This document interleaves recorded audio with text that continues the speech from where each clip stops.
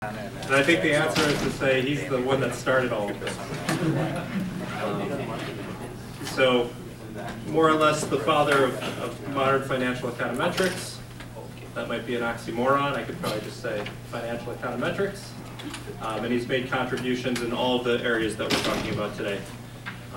From truly the first volatility models, empirical options, market microstructure. I think of him a lot for his covariance modeling. That's some of the stuff that we've gotten to do together. And now, most recently, very influential in the field of thinking about measuring systemic risk. So he's, of course, the 2003 Nobel laureate. He's the Michael Armellino Professor at NYU. And I'm very honored to have him give our keynote speech. So I'll not take any more of your time. Rob, the floor is yours.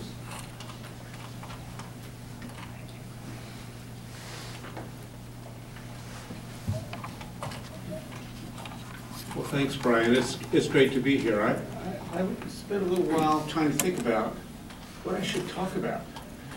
And so rather than come up with a clear answer to that, I decided that I should talk about more than one thing. And this is one of the things I'm going to talk about, the prospects for global financial stability, which is, sounds important.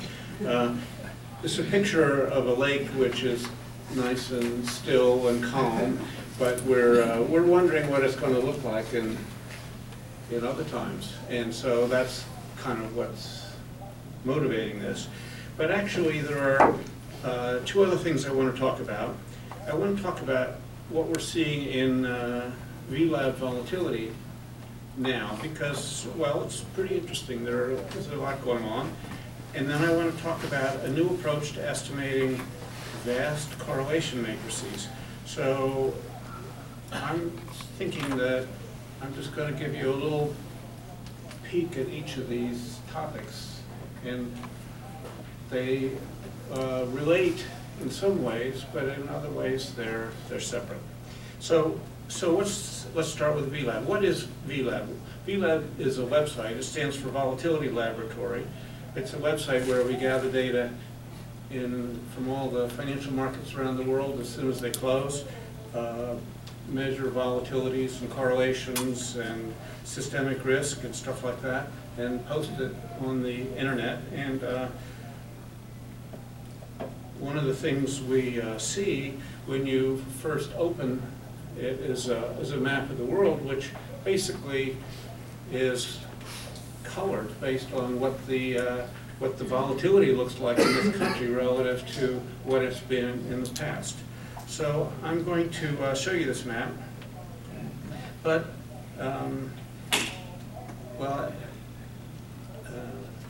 there's of course a lot behind it. What kind of volatility models are we putting in this? Well, these are actually the familiar asymmetric Garch models, but we have, if you dig in there, we've got about 15 different volatility models that you can look at and see whether they're all saying the same sorts of things or different kinds of things over time. And we've got, I'm going to show you stocks, but we've got all sorts of assets in here. We've got commodities and fixed income and CDS and currencies, real estate, and a bunch of other things also are shown in the same sort of format. So here's a little practice run. This is June 8th, last summer, and you can see that the world is pretty much green. That means that the volatility for most of these countries of their markets is low relative to their historical averages. And actually, if I had a mouse here run over, you could see sort of what the fraction, what the quantile of past volatilities look like. If you look a little later on June 28th, which is 2 days after Brexit, you see the world had turned red. And it's especially red in Europe, but US was red, Canada was pretty red, a lot of Latin America was pretty red, Australia, Japan. Big volatility after Brexit. How long did it last? Well, there's actually a little slider up on the top there. You can actually go back and forward just by running that button around. And so by July 10th, it was still pretty volatile in Europe, but a lot of the other countries were not. Actually, one of the intriguing things here is that, you know, Russia and China didn't show much effect. Most of the rest of the world did. So, and then by end of August, we're all green again. So the fallout from Brexit was relatively strong, but temporary. That doesn't mean that prices didn't change, but they stabilized at their new values. Okay, so how about here? Well, here's election day. So this was the day of the election, and you can see that we're sort of green, gray, something like that, in most parts of the world. That was, I guess that was Tuesday. That was the prediction for Tuesday. Then on November 10th, which is the day after the election, we had, let's see, November 10th, that was yesterday. Today's the 11th, right? So this was the yesterday morning in my hotel room, I looked to see what this looked like. And basically, it doesn't look like Brexit. It looks pretty much green. There is sort of some reddish tinge in Mexico. Australia is red, Japan is red, the Philippines, New Zealand, but it's not that dramatic. Now this morning, I looked again, and I'm going to go to the live website, and one of the things you see that's changed since yesterday is that we have a lot of red in Latin America, and Mexico has basically turned red. You see these effects are seem to be actually accumulating in some of these countries. And so, for example, if you look at Mexico, you see its volatility is 82% of it. It's the 82nd quintile of its historical volatility. So it's pretty high. In the U.S., 31%. So we're below the median. And we can follow these things all around. You notice now, a lot of these countries that we have been trying to set up trade partnerships with are Indonesia, that's 80%, Philippines, 78%, Japan, 89%. I don't know whether, see, Myanmar, I don't know whether Myanmar is in this or not. Anyway, you know, it's an interesting picture to look at. If you, oh, sorry, I need to go back. I don't need that. If you click on, say, the United States, and this was yesterday, you can see where these quantiles lie for different industries. These are sectors on the left, and the little button tells you, where we are relative to quantiles in each of these sectors. On the right-hand side is sort of the broad-based indices. And actually one of the interesting numbers, I think, is what is the average volatility of all the stocks that are actually in VLAB, which is, I don't know, several thousand for the US. Well, it's 37%. We don't actually usually know quite what that number is because we look at the volatility of indices, which is, of course, much lower. But the average stock has a pretty high volatility. And if you click on any one of these, you can see even more details. And one of the details I thought was interesting is to look at the XLF, which is the financial market. Yes? So I'm actually a bit surprised at how responsive the Gauge estimates are to the events. Because I feel like usually Gauge models, you take a long period to estimate the parameters and then make a forecast about volatility. I'm very surprised to see that there will be a response right after the Brexit or something like that. Yeah, it's, well, you put as we all know, it's basically got declining weights on past squared returns, so that the day which has the biggest impact is the most recent day. But the alpha that we get in the Garch model is a small number. So it says, you know, you take yesterday's return and you multiply it by something like, 0.1 or something like that, and that's what gets into the volatility right away. So you're right about that, but in fact, you do see it. And if you look at pictures like this, you see what happens over time. So the red curve is the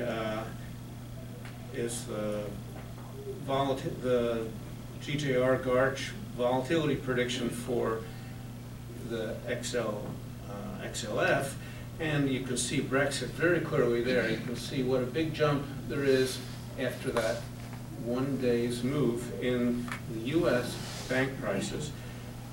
And then plotted on here is also the VIX, and you see that the effective Brexit decayed pretty fast and was basically the XLF volatility was pretty low leading up into the election, and then it's actually gone up, but it's gone up, interestingly, because of positive returns in XLF just over the last day. You can see, actually, if you look at the bottom down here, you can see the last two returns were both big positive returns, and that is, the green line is the level, and you can just see that it's shot up. So we've had a big positive news for the banks since the election.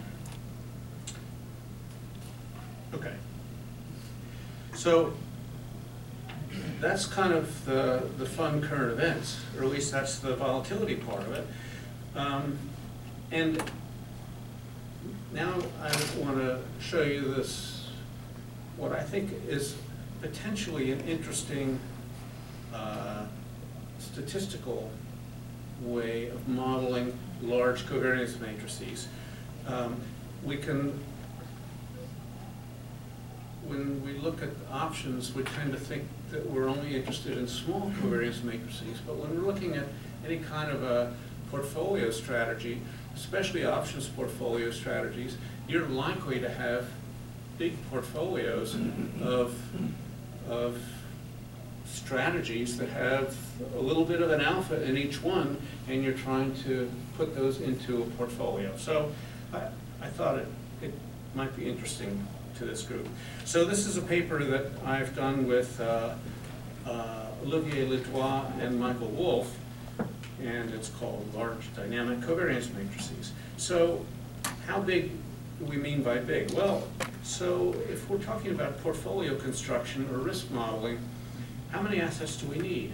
Well, typically, we might hold several hundred assets in a portfolio, but that's out of thousands that are out there. So we might really need 1,000 or more dimensional covariance matrix to select this portfolio, although maybe a smaller matrix would be enough to measure its risk. So how many correlations is this? Well, this is 1,000 squared over 2 approximately, which is a whole lot of correlations. So we're talking about estimating a lot of stuff. And are these constant? In other words, do we just do this once, or do we have to do this a lot? Well, it's not likely that these are constant. So that's why we want to do dynamic models. We want to do dynamic models of this kind of enormous size covariance matrix. How big are we used to doing this in financial econometrics? Well, an awful lot of the correlation models we've done are bivariate models. Well, we use the Dow sometimes. Well, that would be, 28 stocks, something like that. Sometimes we've used the S&P 100 or half of it, 50 stocks. It's pretty hard. So what are the challenges? So there are really, I suppose you could say 3. One is managing the data itself. A second is, how do you maximize criteria which are so have so many dimensions to them? And how do you find so many parameters that you can estimate this kind of a giant system?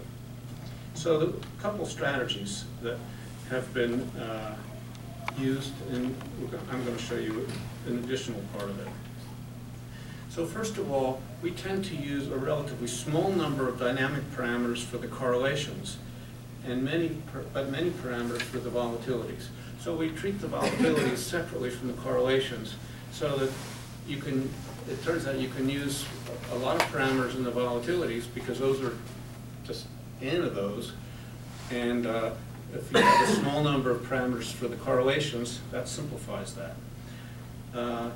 So rather than using maximum likelihood to estimate these kinds of systems, where you would end up inverting and taking determinants of this matrix over and over again, we use composite likelihood function. So what is composite likelihood function? It's a QMLE estimator. That is, you're maximizing something which isn't a likelihood function, but the optimum of it is what you want. And so a way to think about this is you take each of these bivariate problems that we know how to do, and instead of maximizing them one at a time, we add up the objective functions and then we maximize that objective function. So it no longer has the big matrix in it. The big matrix is only inferred from what you do. And it turns out that that is such an efficient estimator that you don't even need to use all the bivariate ones to get very good results. One of the things is we can see immediately that there's a problem with how much data you really are going to need. But in this kind of framework, it should be clear that you're learning a lot from the cross-section. And since the cross-section can be pretty big, we can get excellent estimates of the dynamic parameters without going to the fully efficient maximum likelihood estimator. And interestingly, of course, when we estimate a correlation normally, we only use bivariate information for that. So if we have we want a great big covariance matrix, we can estimate all the little pieces of it and subsets and stuff without worrying about it. Okay, so that's an approach to improving the computational cost of doing this.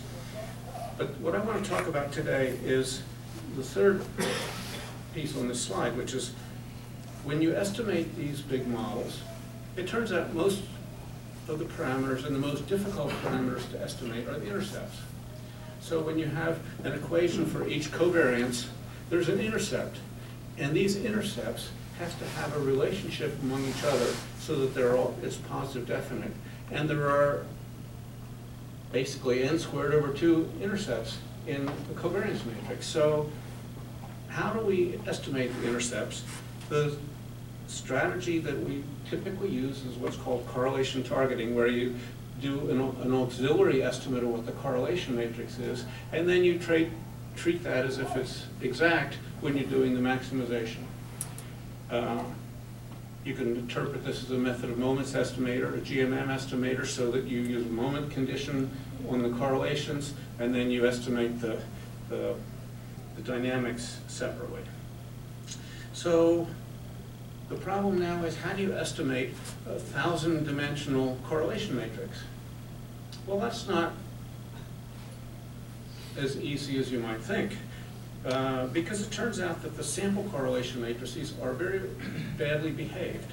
If you think about it for a second, there are basically, as I said, n squared over 2 parameters to estimate in this matrix, and if the sample size is t, then there are t times n observations. So basically, you have, t over n observations available for each parameter you're estimating, and so that's, if t is 10 times bigger than the sample size, that's like 10 observations for each of these. We know that that's not a large sample. That's a pretty small sample, and so these have bad performance. So the solution to this often is to shrink the estimators. And Ledois and Wolf introduced a linear shrinkage estimator, which is pretty widely used. There's a paper with a cute name, Honey, I Shrunk the Covariance Matrix. And basically what they do is they take a weighted average of the sample covariance matrix, or correlation matrix, and the identity matrix, and have an algorithm that gives them a way to optimize the weights in that, which is they use a Frobenius norm for this, which you might or might not think is a good idea, but anyway, that's how they get it. So what we're going to use here is actually a more sophisticated version, which they have recently come up with, which they call nonlinear shrinkage. And basically what it is, based on random matrix theory, they have, it's, I guess, well known that you get biases in the eigenvalues of sample covariance matrices which have a particular form. That is, that the smallest eigenvalues tend to be too small and the largest eigenvalues tend to be too big. On average, they're okay, but you get these small ones that are very small, so that the inverse of the matrix is badly behaved, and large ones, it looks like you've got just a small number of factors. So if you're doing principal components or something like that, it's going to look like you've got only a small number of principal components, but really there are more than that. So they have introduced an approach to estimating this, actually. And essentially what it does is it says, this is my understanding, is that you can, if you know what the true distribution of the matrix is, and you take the limit as n and t both go to infinity with a ratio which is the limiting ratio, you can work out the biases in the eigenvalues. So if you have a distribution of eigenvalues that is the true distribution, you can work out what the distribution is biased toward. And this has this property that I just described. And if you can do that, then you can invert that distribution and take the sample eigenvalues and map them back into what the population would be by basically shrinking the largest ones and increasing the smallest ones. And that's basically what the strategy is, but it's sort of complicated to implement. So this is now the DCC implementation of this, which I'm not going to go through because some of you know it and others of you don't, and neither of you will be improved by me going through it. Okay, so we need a loss function, and there is some discussion of what the right loss function ought to be. And from a portfolio point of view, there's a nice way to think about it. We always can look at like the minimum variance portfolio, and that's something to look at, because the minimum variance portfolio doesn't require knowing what expected returns are. And so if you calculate the minimum variance portfolio with a particular, your favorite covariance matrix, and then you have some experience with this portfolio, you'll probably observe that its actual variance is a good bit bigger than your theoretical value for this minimum variance. But it's also true that if you compare different estimated covariance matrices, the one that has the smallest minimum variance portfolio is the closest to the truth in this class of estimators. Well, you can generalize this for a much more interesting case, which is where you have a hypothetical vector of expected returns, which might or might not be the true vector of expected returns. In that case, what we're going to do in the Markowitz world is we're going to minimize the variance of this portfolio subject to a required return estimate. And if we do this with a bad covariance matrix estimator, we are going to end up with a more volatile return than if we do it with the good covariance matrix estimator. So we can compare the volatility of these even if the expected return vector isn't the true vector. So that's kind of what is done here. There's a generalization of this to the large sample random matrix theory, which only involves looking at the traces of these big matrices, but we don't need to talk about that. Okay, so first thing is to do a little Monte Carlo.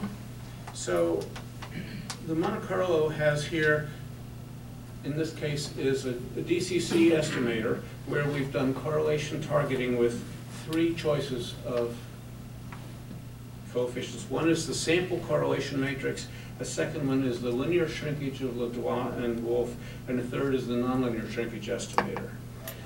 We do it for a sample of size 100, 500, and 1,000.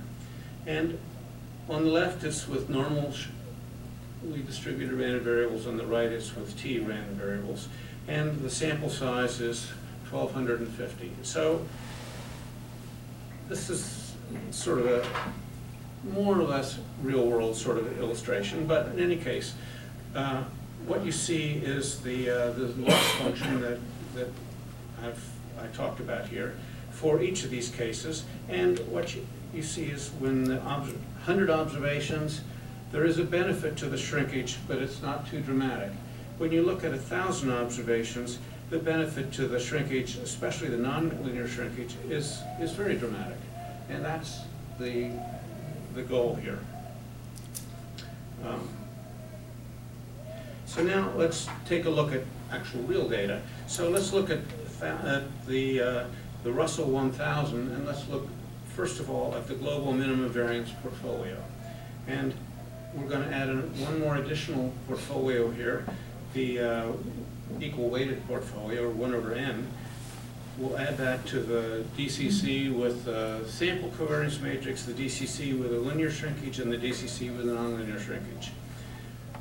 So for each of the sample sizes now on the left-hand side, and the data is from 1986 to 2015, for each of the sample sizes, we've calculated the average return, the standard deviation of this is a portfolio return, the standard deviation of the portfolio return, and the information ratio, the Sharpe ratio of the portfolio return. Since we're looking at the minimum variance portfolio, we really should only be interested in the standard deviation of the return, and that's the middle row. So as you see, for a sample of 100 observations, the smallest variance, smallest standard deviation is the nonlinear shrinkage. That's also true for 500, and it's also true for 1,000.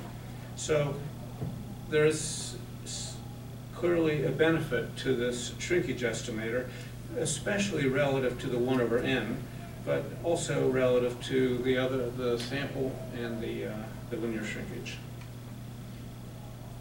Finally, let's look at a more real-world example. Suppose you have a signal, like a momentum signal, and you want to use that as your expected return model, and use this kind of shrinkage estimator to choose your portfolio. So now we might be interested in the average return as well as the information ratio and the standard deviation of the portfolio. So probably we would argue that the information ratio might be a summary statistic of what you'd like to have happen. But of course, it might be that the signal is not a very good signal, in which case we might not be so interested in the average return or the information ratio. It might just be the standard deviation. So we have them all here. And once again, the standard deviation is minimized for the nonlinear shrinkage.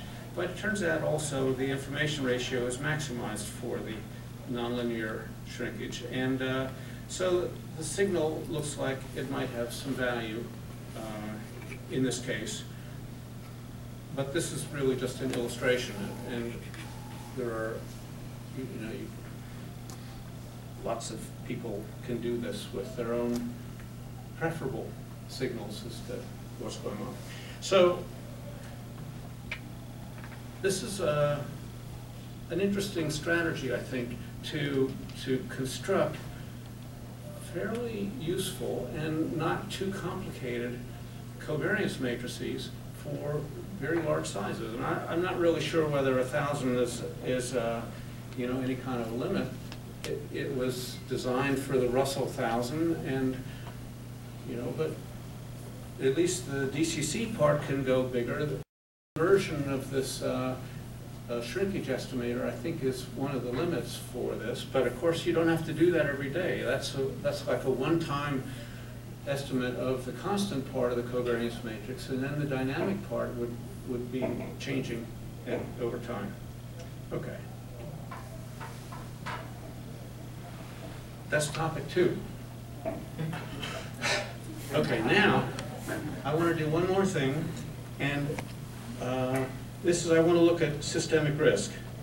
And this is the risk in the banking system that we see around the world, and we'll talk a little bit about, you know, what recent events might have done to this. This is, again, going to use volatility models, and it's going to use correlation models, but we're not going to have to do 1,000 by 1,000 correlations. We're just going to do small ones. So we don't have to do the shrinkage part, but it's the same technology without shrinking. So the regulatory challenge that we got from the Dodd-Frank, but had, of course, long before that, is we want to ensure that financial institutions have sufficient capital so they can not only survive a financial crisis, but continue to intermediate and provide financial services to the real economy. Okay. Good regulation is prevention, not rescue. Okay. You know, all these things probably are going to have question marks pretty soon, but in any case, it seemed to me this is the regulatory agenda. And this is the critique.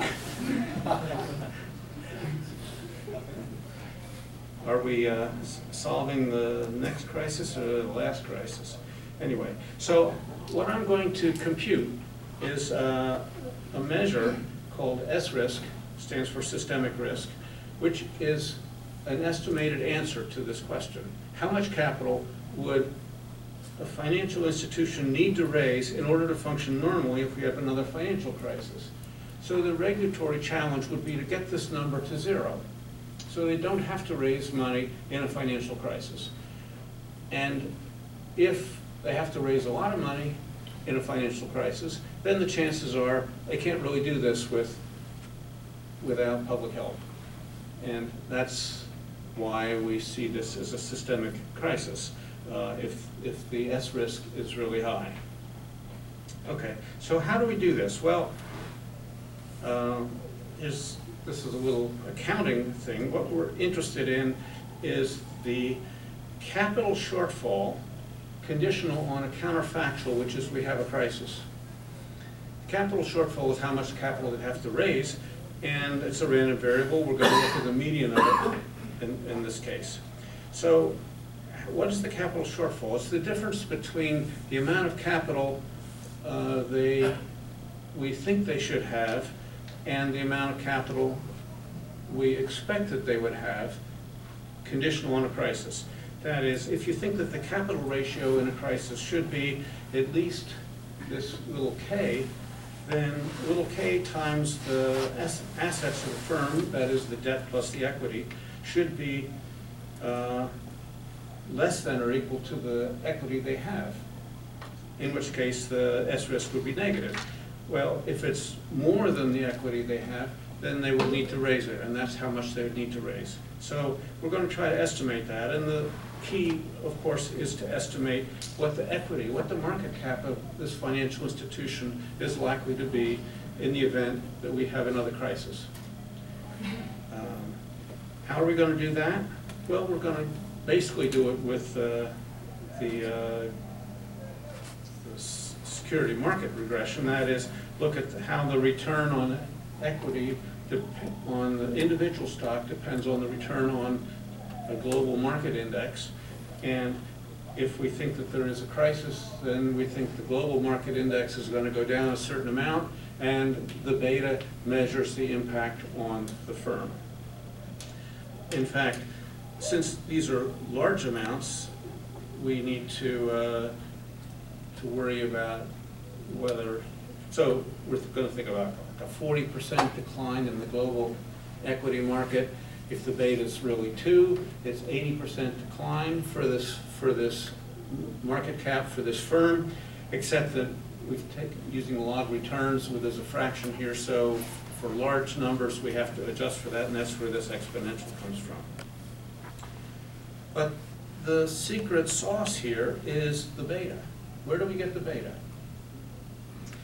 The beta is not a constant over time. The beta is changing over time, and we're going to use a measure of beta that comes from the same dynamic way of estimating volatilities and correlations.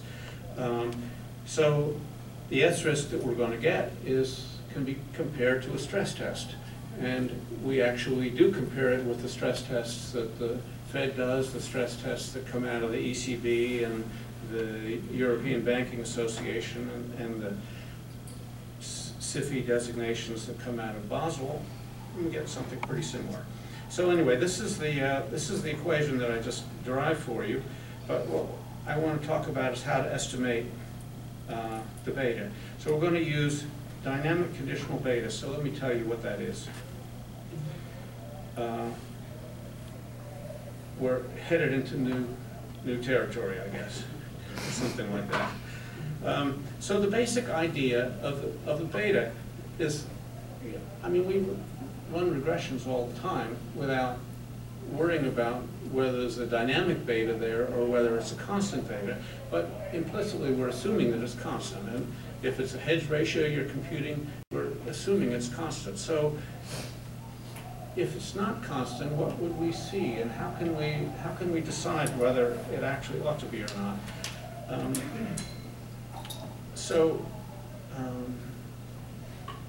Most of the methods that we have in place for dealing with non-constant betas are sort of statistically and logically inadequate to the problem. The most common thing to do is do a rolling regression. But the rolling regression is statistically a problem because we're making assumptions that for each sample interval the beta is really constant, and then you move one day or a month ahead and then it's constant again, and those are different assumptions. Furthermore, the amount you roll tells you exactly how much volatility there could be in the beta. You shouldn't have to do that ahead of time. You should have that be an outcome of your estimation method. So basically, we're going to use the theory of and the practice of multivariate volatility estimation to tell us how the betas move. And so here's the basic idea, and it's a one-line proof for what I'm going to do. That is, suppose you think y is a dependent variable, that's the return on the stock for this particular company, x are the independent variables, and that might be just the global market return. These two random variables have a joint distribution which has perhaps time-varying intercept and time-varying covariance matrix. In that case, we can work out, if it happens to be normal, we can actually analytically work out what the solution is. If it's not normal, then it's a little more complicated. We can write down the distribution of y given x and the past as this kind of expression, which you've probably seen before. And the coefficient of x is what we call beta. So what is the coefficient of x? Well, it's the covariance matrix of x inverted times the covariance matrix between x and y, which is almost exactly the formula you learned in your first econometrics class for least squares, x prime x inverse x prime y. What's different about it, it's got a t subscript on it, and what that means is this is the prediction that you would make before t of what that covariance matrix would be on date t. So the beta t that's written here is a function only of the past. There's no current information in it, but it's your predicted beta for tomorrow, for the next day. And that's exactly what we want to have in this model, because we don't want to know just what the betas were in the past. We want to know what they're going to be in the future if we have this financial crisis. Okay, so how do you know that you're not just getting noise from this procedure? We use multivariate volatility models, but they're not necessarily correct models. So this leads to nonlinear, non-nested testing non-nested testing models. And there are a lot of different strategies, but the one that I like, and I think it's very intuitive, and that is used in what I'm going to show you in a second here, is the notion of an artificially nested hypothesis. That is, it's a model that includes both constant beta and time-varying beta as special cases. And this is not a model that anybody's ever seen before, because it's created just for this purpose. And so now you can think about regressing y on x and having the coefficient be the constant part of beta, and also x times beta t, which is the beta that comes out of the dynamic conditional beta, times another coefficient which we call phi. And so if theta is equal to 0, it's all dynamic conditional beta. The betas are moving just as we said with the multivariate Garchin model. If phi is 0, it's a constant beta model, and the beta t that we've estimated is all just treated as noise. And if both theta and phi are significantly different from 0, then there's a question about exactly what you do, and what I'm going to do is just use the predicted, use this model as if it is really the model. That is, theta hat plus phi hat times beta t is what I'm going to use as beta. So you could think about this as a shrinkage estimator for the beta too, because if beta is noisy, then phi is going to be a good bit less than 1. It's going to attenuate the fluctuations in beta. If beta is really accurate, then phi is going to be pretty close to 1, and theta should be pretty close to 0. And we're going to use whatever comes out of this, because it is actually giving us a regression coefficient. It's a complicated regression coefficient now on the variable we're interested in. So that's, okay, so let's see what we get. So here's what it looks like for Bank of America. And what you see is, well, we know betas on average across stocks have to be around 1, and you can see for Bank of America, on average, I suppose, over the last decade and a half, it's been around 1. But you see, during the financial crisis, it went up dramatically to maybe around 3. So that says if the global financial markets went down 40%, which is more or less what they did, Bank of America stock would go to 0, or at least something very close to that, which it also did. And then if you look subsequent to that, you see another rise during the European sovereign debt crisis. And then more recently, it's been sort of jiggling around and jiggling around, but it's sort of hovering around maybe 1.25, something like that. If you look at Goldman, you can see it didn't respond nearly so much to the financial crisis. Why is that? Well, Goldman was not in the business of mortgage-backed securities. When the economy was doing badly during the financial crisis, it was really linked to a lot of the lines of business that Citi was doing, but not the business so much that Goldman was doing. So the market responded by raising the beta of Citi. But you see also that Goldman on average is a little bit more risky than Citi. If you look at Wells Fargo, you see it increased. They're big in the mortgage market during the financial crisis, but not as much as Citi did, and came back down and has basically been pretty stable. And this recent brouhaha around the they're creating fraudulent customer accounts. Doesn't seem to show up here, but that really you wouldn't think of that as a systematic effect anyway. Okay, how about European banks? Here's Paribas. And you can see it didn't respond very much to our financial crisis, but it really did to the European debt crisis. So that's pretty interesting. And you see right at the end, there's a big jump up in BNP Paribas. That's Brexit. So we see that the beta for BNP Paribas went up over 2.5 in the immediate aftermath of Brexit, but it has come back down again. Deutsche Bank, well, you can see its beta is at the end of this period, or almost at the end of this period, about as high as it has been over the whole historical period. And that I think it looks to a lot of people that Deutsche Bank was very serious trouble, and if the economy got worse, it would get worse a lot faster. And Barclays, well, you can really see Brexit there. It's very dramatic. So what do we see when we look at these numbers? We're now going to do that. We update this every week, and we aggregate primarily over countries so that you can see how much the expected capital shortfall would be for each country should we have another financial crisis. So here is world risk. So if we have another financial crisis, this is how much capital it would take, we think, to bail out all the financial institutions in the world. And it's, $3.25 trillion, something like that.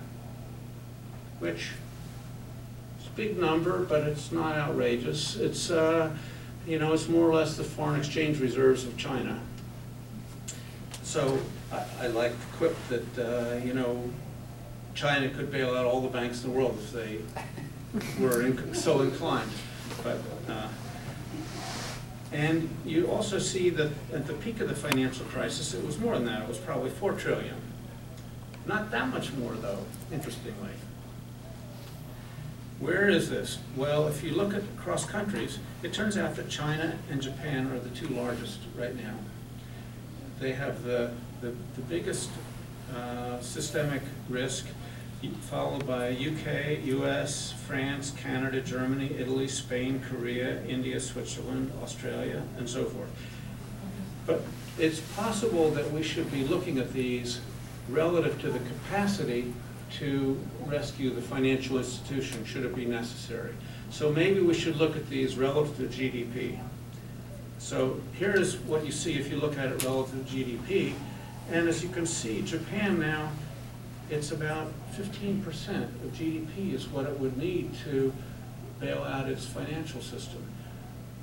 This is a big number. UK is 12%. That's a big number too. France, 11%.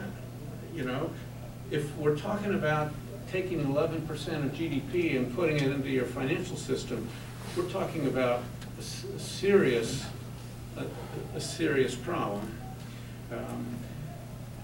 So regulators seeing these numbers are obviously concerned that they're not going to be sent this invoice. Well, how about in the US? Well, in the US, actually, things are getting better. We're now down to about just over 300 billion. And in fact, before the financial crisis started, we were maybe at something like that. So we're kind of back pretty much to where we were at the beginning with the, I would say, probably help of Dodd-Frank and the careful scrutiny on these financial institutions. Now, these numbers are from the beginning of the month. And I suspect they've changed. And I think we'll find out on the weekend. We update these every weekend. So I think on the weekend we'll see probably these numbers will actually will look even better. because the bank's shares have gone up. That's going to make it look like the banks are better capitalized. And so one of the questions that we have to ask ourselves is, are they? Or do they just look like this?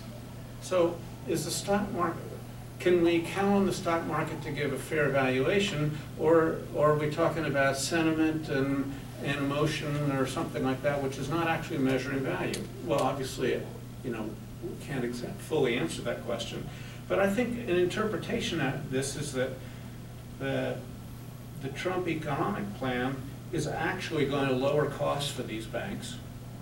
It's going to increase the value of their assets, and it's probably going to increase the risk, but the risk premium should be taken account of by the market. Whether it's effectively done or not is kind of the question. So I think it's possible that we would say that the Trump economic plan, as it's conceived of by the investors, is going to actually strengthen the financial structure in the U.S. So here are the companies.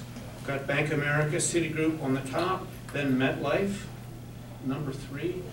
MetLife is an insurance company. Then we have J.P. Morgan, then we have Prudential, Morgan Stanley, Goldman Sachs, then Lincoln National, Principal Financial, Genworth Financial, Hartford Financial. So we have all these insurance companies in the top echelon of systemic risk in the U.S. And this is actually one of the things that the OFR has been concerned about, and we have been concerned about, because insurance companies actually have S-risk that's been increasing, while the banks it's been decreasing.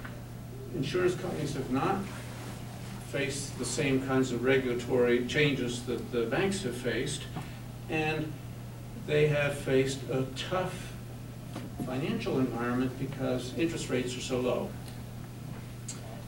That's, of course, another thing. We've seen interest rates come up the last 2 days. That's good for banks. It's also going to be good for insurance companies. So here's the bad news. This is what you see if you look at Asia over the last decade. You see it had very little systemic risk during the financial crisis, and it's been increasing linearly, pretty much almost a straight line, except for the Chinese stock market bubble that temporarily reduced it. So that, I think, I could spend an hour talking about China, but that is really a concern. Everybody talks about the debt load in China, but this is a kind of a picture of it that is dramatic. How about Europe? Well, Europe, things are getting better, but it's not really back anywhere close to where it was before the financial crisis. And this little peak here that was Brexit was fairly temporary, I guess. The top countries are the UK, France, Germany, Italy, Spain, Switzerland, and so forth. So what is the future supposed to look like? These are my grandsons looking out over the lake to see whether there's going to be a storm or something like that. And we worry about it for them. I don't think they worry too much, but what do we think? Where are the risks to financial stability? I think the top of the list is Asia, and there are, as I say, there are lots of things going on there, and I don't think we're going to have a financial crash the way we did, in the U.S., but I think the financial system is likely to be headed for some kind of stagnation where we just have debt overhang and no impetus to clean it up. Next is Europe, and basically global slow growth is a big concern because it makes it hard for banks to be profitable and strengthen their balance sheets, so they're all struggling, and to some extent fairly successfully. So this is the growth express, which seems to have stalled. We've had lots of talk about that, both before the election and in the campaign itself. And, you know, I think actually what we might, my opinion as to how to read all this literature is that monetary policy has sort of done what it can do. It can't really do much more. We really have to talk about fiscal policy. And if you think about fiscal policy that increases growth, then that's going to pay for itself. So maybe we should think about fiscal policy that raises the marginal product of capital. Maybe we should think about, which is basically why there's all this talk about infrastructure, education, structural reforms, and so forth. I don't think trade restrictions are going to do this. And that's kind of, you know, I feel like we're lumping apples and oranges into this political agenda. And I hate to see trade restrictions be put in the same category as infrastructure. So that's the problem. And I think it wouldn't be bad if we reminded ourselves what Keynes said. He called our monetary policy the liquidity trap. Interest rates are so low that you can't force people to borrow. Fiscal policy worked for a while in the US, and then we stopped using it and raised taxes and slipped back into a depression again, and really only pulled out of the Great Depression with World War II. So I ask a lot of people, is there a better way than a war? Do we need a World War III in order to get out of this global stagnation? And my challenge to all policymakers is, let's come up with a better idea. And if you think about, you know, debt versus war, you got, let's have a little expansionary fiscal policy. It seems to me that's what we got. Anyway, I'm done. Thank you.